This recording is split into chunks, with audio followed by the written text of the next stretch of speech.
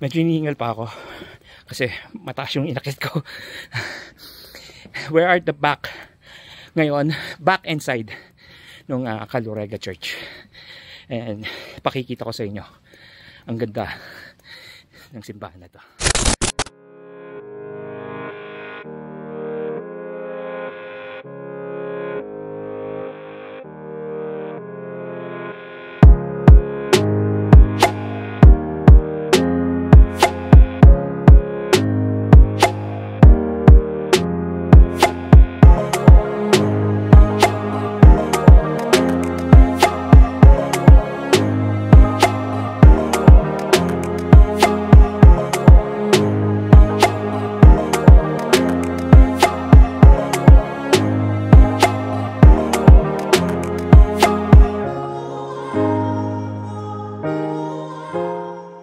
What's up, Pinas? It's another wonderful day here at Batulao, Batangas. So Kapinas, nandito tayo ngayon sa Caleruega Church in Batangas. This is renowned for its exquisite design and extensive historical background established in the early 13th century. The church has been refurbished and enlarged multiple times, maintaining its distinct architecture and cultural importance. Mainit, nakakapagod, pero masaya dito sa lugar na to. Ngayon tinabaybay natin itong Dominican steps. I don't know kung ilang steps to, pero sige, i-challenge natin ang sarili natin. From this bottom, pakakit tayo dun sa taas. Whew!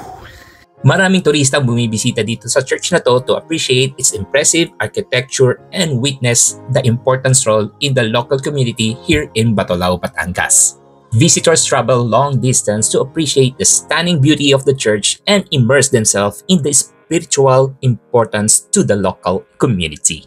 So ngayon sa araw na to, we will explore the background structure and importance of Caleruega Church, providing a detailed manual for individuals keen on seeing this landmark.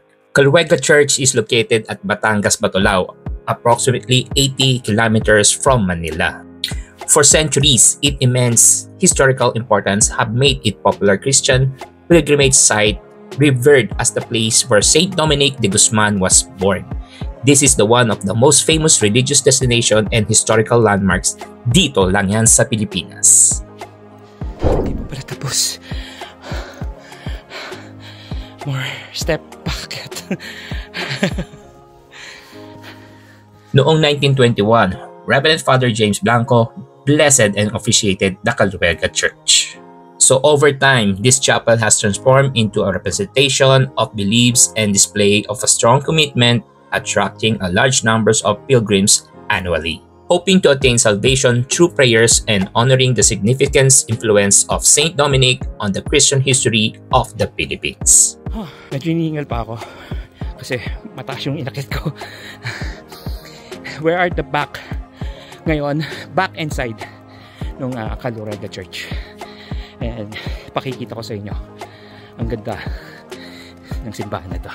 Caleruega Church in the Philippines is a stunning representation of religious architectural design, and this design is simple yet charming with white walls, square columns, and circular stained glass windows. And the entrance features a curved portal adorned with detailed carvings and a line of slim bell towers. Caleruega provides a serene ambience with its tall ceilings, expansive areas, and a main altar adorned with classic altar pieces. The modern architectural elements added to the church showcase its commitment to both an historical roots and present-day culture. It combines elements from both to create breathtaking balance of the two. The view of the Caleruega Church is truly exceptional. So Kapinas, ano pang hinihintay nyo? Tara, mag-road trip na tayo dito sa Caleruega Church dito lang sa Batulao, Batangas.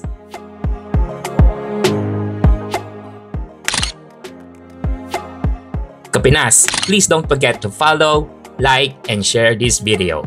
Peace out, Kapinas. One love.